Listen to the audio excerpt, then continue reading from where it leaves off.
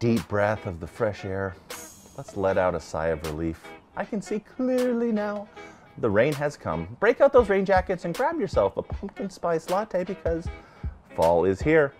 As is me, Drew Coleman, principal broker of the Drew Coleman team at Haas & Company Realtors, and I want you and you and you to make better real estate decisions. Let's break down the local market from September. First up, average sales price, a smaller than usual summertime increase here in September, increasing 0.5% from $561,449 to $564,240. However, year-over-year prices are up quite a bit, 12.3%.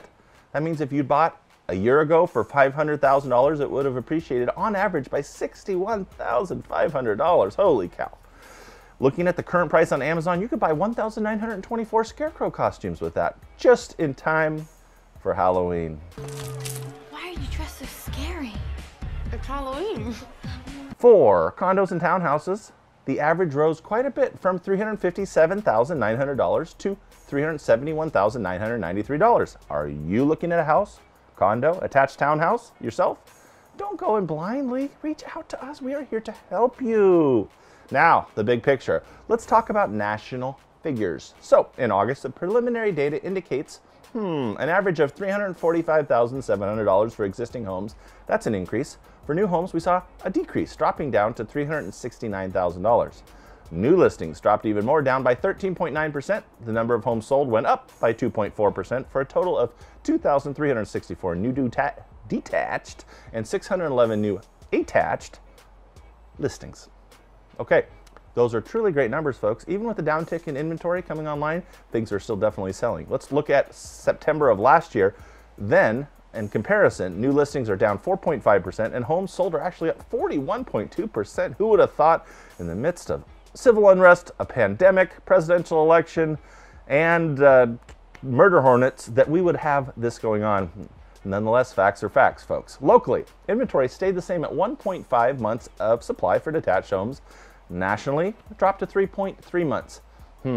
Let's look at the local neighborhood markets. Now, those of you who are religious followers of this posting know that Milwaukee Clackamas is a tough champ to dethrone. Could it be Milwaukee Clackamas taking the crown again? Think again! Southeast Portland, more new listings there than anywhere else. They snatched the victory with a total of 248 new listings, followed by, of course, Milwaukee Clackamas, and then West Portland with 235 and 230 properties, respectively. For number of homes sold, yeah, you can't keep Milwaukee Clackamas down, folks. They had to win somewhere. 254 closings. What a finish! Yay! Okay, don't put the popcorn down yet. It's time for some bonus stats. On average, large U.S. metros have seen an increase of 3.9% in home prices compared to last summer. Portland has done more than that at 5%. Switching gears, let's talk about job growth. Not as good news here. Every U.S. major metro region has had fewer jobs this summer than last year. Makes sense. Unemployment in the Portland region was down by almost 8% compared to last August. By this metric, Portland was slightly more affected than the average large metro region. That makes sense with some of the things happening here. But things overall still good, and that is it for this month. So check back next time and visit drewcoleman.com if you have any questions for our local team. Thank you for watching.